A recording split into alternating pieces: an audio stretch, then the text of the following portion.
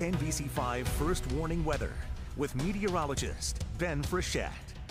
All right, time right now 6:45. You're taking a live look from White River Junction. Ben, I know you mentioned 8 to 12 inches expected there. Ski resorts are super excited for this one. Oh, absolutely. It's a super fluffy snow too, and White River Junction really living up to its name this morning. And I want to show you a couple other webcams around the region. The snow is here, for just about everybody. Lake Placid, Montpelier, Lyndonville, and Plymouth. At least reporting some snow. You can see in Lyndonville the view a little more clear there. And the view outside the Heroes Welcome General Store in North Hero showing the snow letting up for a little bit. That'll be the case for a while to the north, sort of on and off as the leading edge of the snow gets in here, but it starts to fill in as we go towards the afternoon. 13 in North Hero, that's exactly what you want to see with a storm like this. We are certainly on the cold side of everything, and it will be all snow all throughout.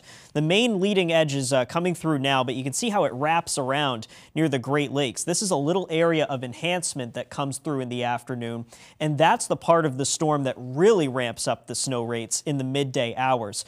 So right now it's a widespread light snow, a little bit broken up as you go towards the Canadian border, but steadier snow moving into the Plattsburgh-Burlington area. Farther to the south, it's just a little bit heavier, and you can see that with the darker colors here on Storm Tracker. Temperatures, teens and low 20s. So this snow going to be super fluffy, easy to clean up, and we have the added bonus of not much wind as we go into the afternoon. Worst time to be on the roads from about later this morning into the early afternoon. That's when the heaviest snowfall rates will be, but a big improvement as we think about the evening. If you have evening plans, I actually think you're looking okay.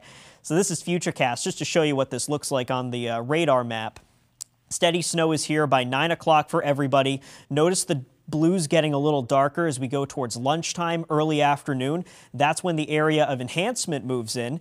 And all of this leaves very rapidly during the evening commute. Still think travel will be tough, but no more accumulating snow, which is always good news. And the sun breaking out first thing Saturday morning. Saturday actually looks like a beautiful day, but it will be cold with highs only in the upper 20s.